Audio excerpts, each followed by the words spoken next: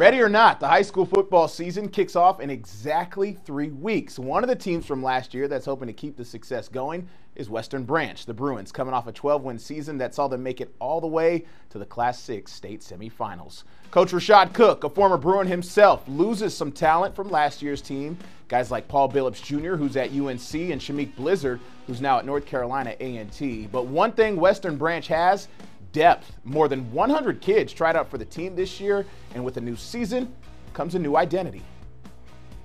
I think it's important to understand that each year is going to be a different level and caliber of student athlete that we get to work with, develop, and coach. So this year we're still working through our preseason trying to figure out what is the identity of this team, but we're getting very close to what that may look like. There's a lot of big expectations. You know, we want to go 1-0 each week and get further than we did last year. And we got a lot of young talent, and I feel like we could get it done.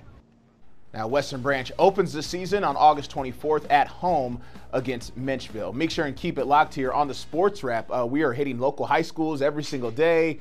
Brian Parsons is up at Phoebus right now. We got a Green Run preview that's already in the can, and we're going to be out around our local high schools leading into next week. And like I said, every now and then the Sports Wrap will have some of those previews. Friday night flights are coming up pretty soon, man. That's right. That's always a good time. Not trying to rush summer, but I'm kind of excited for football season. There you go. Yeah.